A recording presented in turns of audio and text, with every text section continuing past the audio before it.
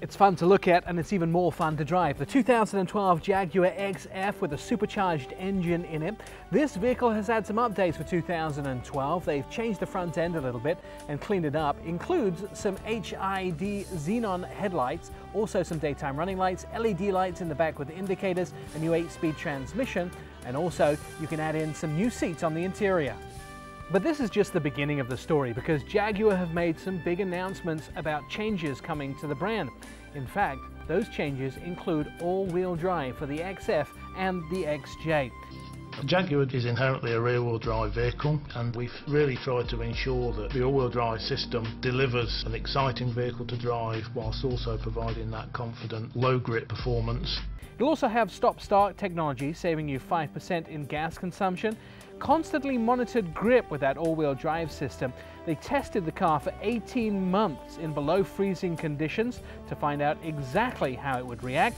The car has done extremely well, so they're bringing it to market.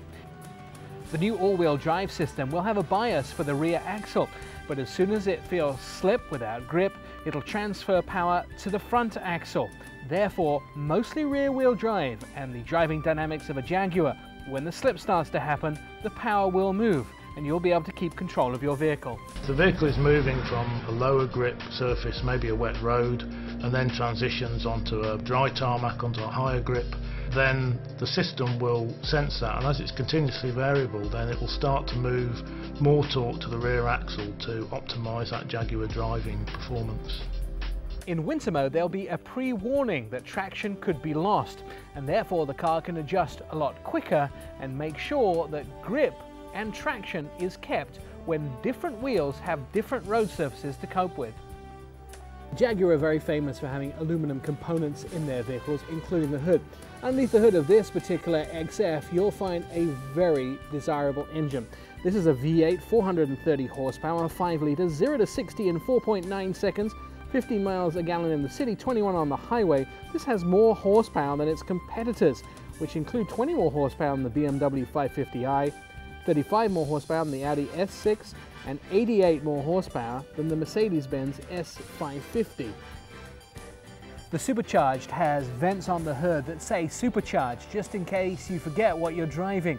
A lot of the changes in this vehicle have been brought in line with the XJ, so the cars look more similar. Some new fenders on the front, the new hood, the new front grille are all becoming signatures of the new XF.